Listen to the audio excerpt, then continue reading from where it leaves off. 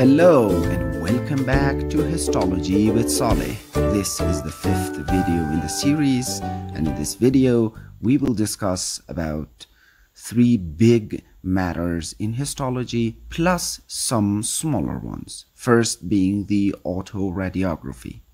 AutoRadiography is a method of localizing newly synthesized macromolecules. These macromolecules will be in cell or tissue sections that have been prepared. We have a molecule, and this molecule is going to be radio-labeled or labeled with radioactive materials. These molecules must be metabolites, meaning they could be either sugars, nucleotides, or they can be amino acids. These metabolites that have been radio-labeled could be added either to the DNA or attached to the DNA or the RNA or the protein or the glycoprotein or the polysaccharide chains inside the tissue or cell sections. It would be in a way that sugars will be attached to glycoproteins or polysaccharides, nucleotides will be attached to DNA or RNA, and amino acids would be attached to proteins or glycoproteins. All of these, meaning the protein, the carbohydrate chain, the glycoprotein, the DNA strains, and the RNA strains, will then radiate some radiation or emit some radiation into the space that they exist in, but this type of radiation would be weak radiation, meaning they would cause no harm to other parts of the body or the tissues, and meaning they would be limited or restricted to the region that they exist in. In this technique of study, the slide that is being prepared will have the cells on it, and these cells would be labeled with metabolites that have been radioactively labeled, and or we have the tissues on the slide, and these tissues would have their structures like the DNA, glycoproteins, and the proteins, and they all would be radio labeled. For this to happen and to be able to effectively be studied, it has to be inside a dark room, and inside that dark room we will have to put photographic emulsion on it, which this emulsion would have silver bromide crystals, and these crystals would be coated on the slide. The crystals of silver bromide will act as micro detectors of radiation on the slide. And then this silver coated slide could be studied either through a light microscope or a transmission electron microscope. The usage of radioactivity in autoradiography can be either measurement of the DNA replication in the cells or in the cells of a specific tissue. In this method, or for this purpose, radio-labeled thymidine will be introduced into the cell. This thymidine is the DNA precursor, which means DNA will be made from it. Second usage is the measurement of protein synthesis, which also in this type of study, radio-labeled amino acids, which are the precursors for the synthesis of the proteins, would be introduced into the cells or into the tissue. Next, we have cell and tissue culture. Every cell in the body of any organism, of course, has a life. This life of the cells can be either in vivo, which is inside the organism, And these cells have another type of life also, which can be studied by the name of in vitro, meaning outside the body or outside the organism that the cell belongs to. The life of in vivo type, the cells are bathed in fluid, and this fluid would be same thing as plasma and having molecules for growth and survival of the cells.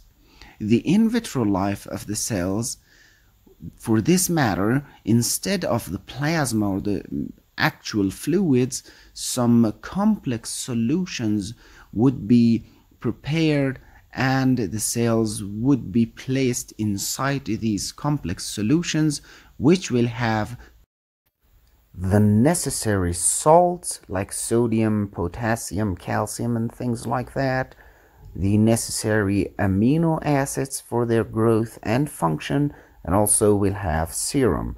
Since these compositions are not going to be enough for the growth and survival of every type of cells, therefore some growth factors which are going to be specific to these type of cells will also be added to the culture material. The cell and tissue culture is a complex procedure and needs many steps to be taken. The most important methods that are widely used are the primary culture and the secondary cellular culture.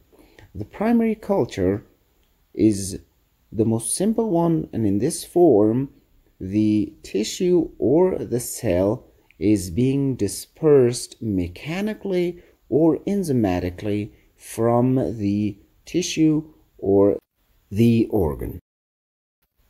Then this dispersed tissue or cell is put into a special dish through sterile handling, and there it would be let to grow, to survive, and to live in vitro as it has been doing in vivo throughout its lifetime.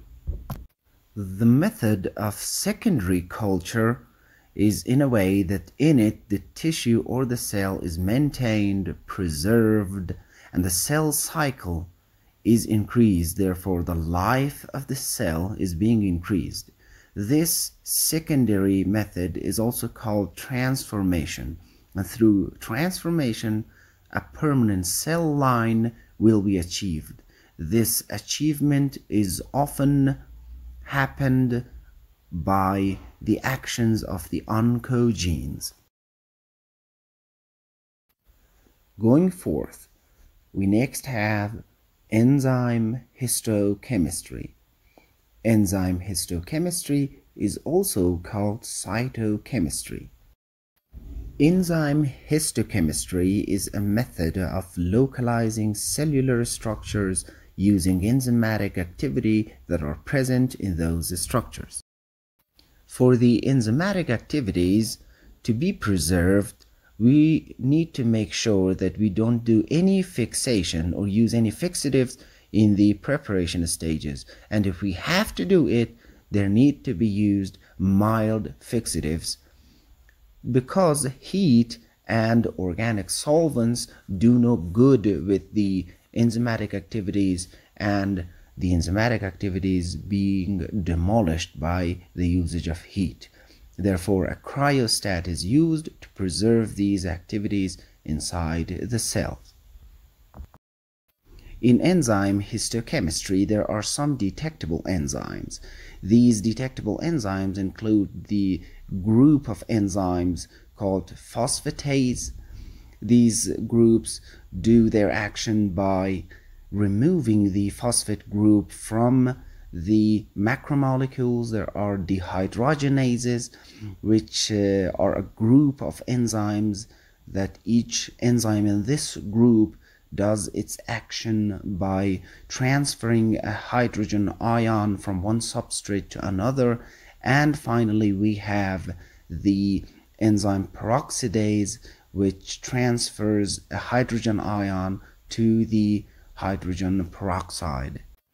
Next, we have immunohistochemistry.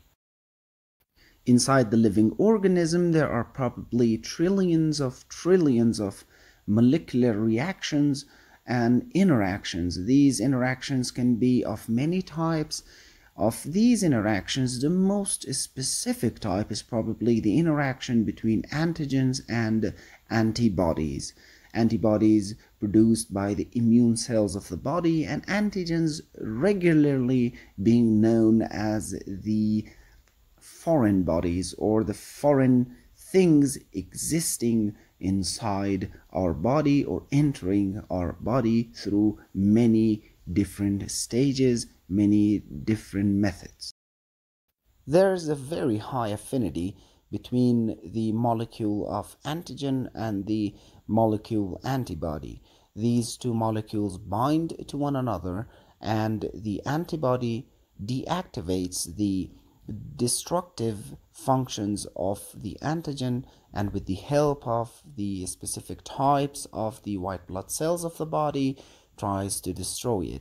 This interaction between them are very specific, and using this specificity, the antibody is usually being labeled with types of materials that can be tracked, that can be found using different methods of imagery, and through this system, while the antibody goes and finds the antigen, which is usually a protein, the antigen can be found. Antibodies in general are either polyclonal or monoclonal. The polyclonal ones act non-specifically, and the monoclonal ones act highly specifically. To do immunohistochemistry, there are two methods available: direct method and indirect method. To do and go through the direct method, an antibody is being labeled with substances that can be found. Then that antibody goes and finds the protein or the antigen. The indirect method is a method of sequential application of two different antibodies. These antibodies are being different from one another. It is going to go through a washing step or many washing steps. The primary antibody is going to be a specific antibody to a specific antigen, but it's not going to be labeled. The secondary antibody is going to be an antibody that is labeled and is detectable.